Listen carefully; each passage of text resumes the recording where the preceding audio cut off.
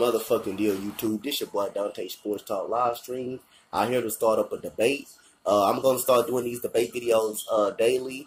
Let me know which debate y'all want me to see. Y'all want to see in the comment section. Let me know whatever gets the most comments. Then that's the debate I'm gonna do.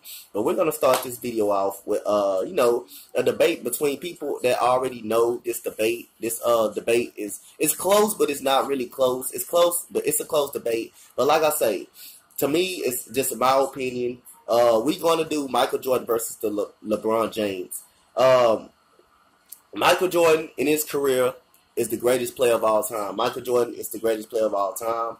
And like I say, if y'all want to see more of these debates, hit me up in the comment section. Y'all let me know which debate y'all want to see next. So we're going to, right now, we on Michael Jordan versus LeBron James. Not going to do any shout-outs. I'm just going to get right into the video. Hall of Famer Michael Jeffrey Jordan. Michael Jeffrey Jordan is a Hall of Famer, 14-time All-Star, 10-time scoring champion, 3-time steals champion, 6-time NBA champion. Hold on. 6-0 in the NBA Finals. 11 all-time NBA, 9 all-defensive player of the years, all-defensive player, 1984, 85 rookie of the year, 3-time MVP, 1987 and 88 defensive player of the year, 6-time NBA champion. You know he's 6-0, 5 MVPs, 1984 and 85 rookie of the year. Michael Jordan was 6'6". 195 pounds. Michael Jordan career stats is 1,072 games, 30 points, 6 rebounds, 5 assists, 49% from the field, 32% from the 3-point line, 83% from 3, 83% from the free throw line. Michael Jordan, I'm gonna put LeBron James stats on. Michael Jordan, 1984-85, averaged 28 points per game. He's the rookie of the year. Then 1985-86, 22 points per game. He had a broken foot that year. 37 points per game, 37.1 points per game. 86 and 87, 35 points per game. 89, 35 points per game. 1990, 33 points per game. 1991. 33 points per game. 1992.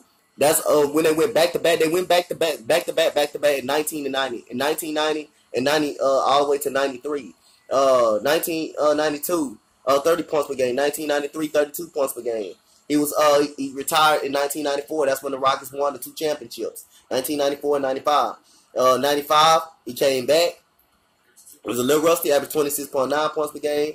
96, he averaged 30 points per game. 97, 97, 29, 98, 28.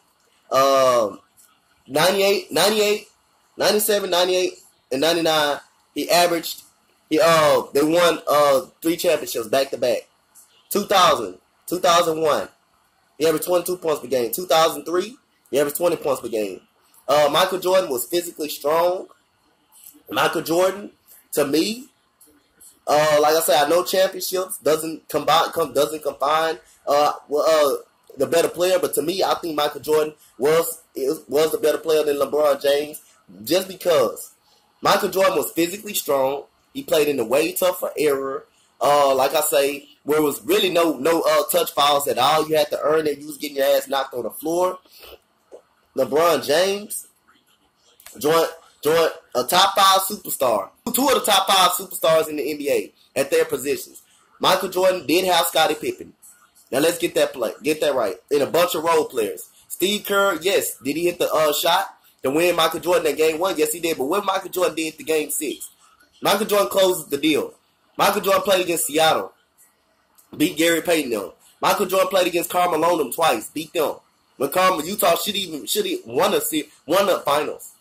Michael Jordan beat Patrick Ewing them. Stopped them. Michael Jordan beat Charles Barkley. Hakeem Olajuwon would have been on that list if Michael Jordan didn't retire, to be honest with you. Hakeem Olajuwon will be on that list.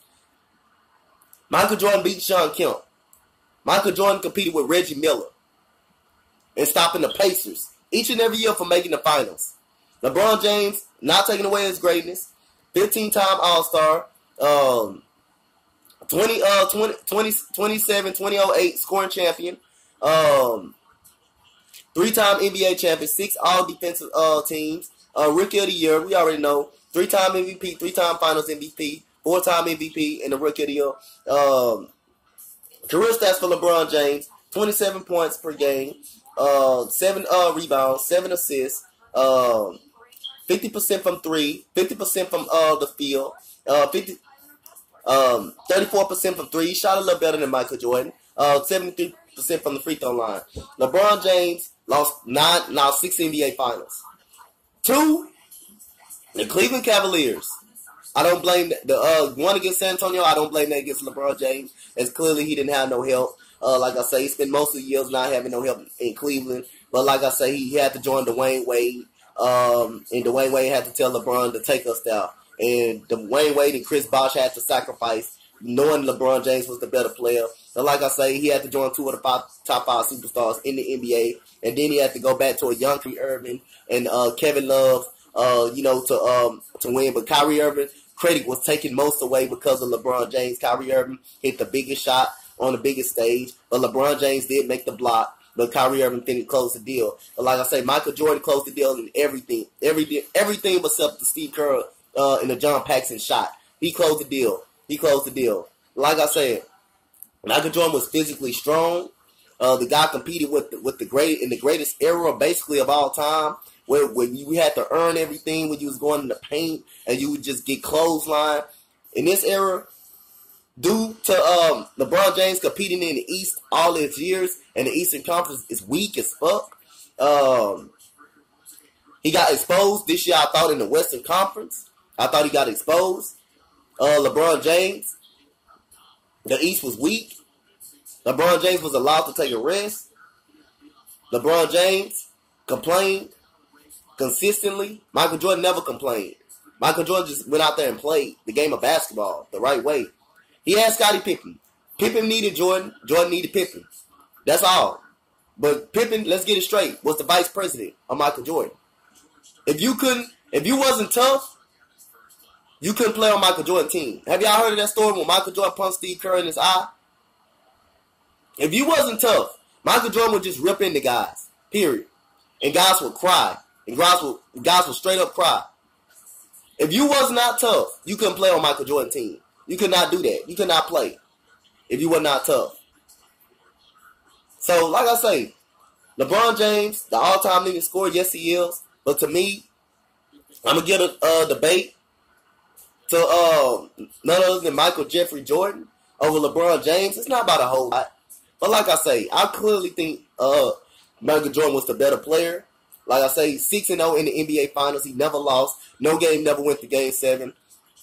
LeBron James is great all around. But like I say, LeBron James is 6'8", 250 pounds. In a game of one-on-one, I think Michael Jordan will be able to edge out LeBron James. I don't think by much. I do think Michael Jordan will be able to edge out LeBron James. But like I said, Michael Jordan, his last 7 years, it took Michael Jordan 7 years to win, to go to the NBA Finals. Because you know why? He had to play against Larry Bird. He had to play against the Detroit Pistons. Isaiah Thomas them. He played against tough teams. Michael Jordan played against nobody but tough teams. That's just like in the era in boxing. When Muhammad Ali had to go against George Foreman and Joe Frazier. Those were tough guys. Michael Jordan went against the best era in the NBA. Michael Jordan, think about all the greatest that Michael Jordan stopped from winning the championship. Let's go to Patrick Ewing. Let's go to Penny Hardaway. Let's go to John Starks. Let's go to Sean Kemp. Let's go to Gary Payton before. Let's go to Karl Malone. Let's go to John Stockton. Let's go down. Let's go to Larry Johnson. Let's go to Alonzo Mourning. Let's go all out. It would have been Keem Olajuwon. Let's go down.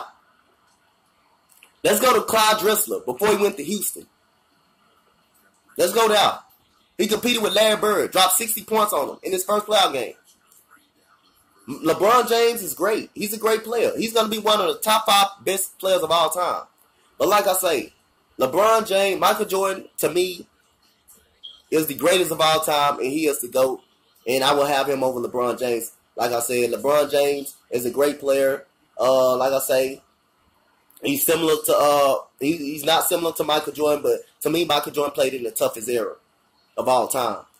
In this era, you get touch fouls, you get at the free throw line easier.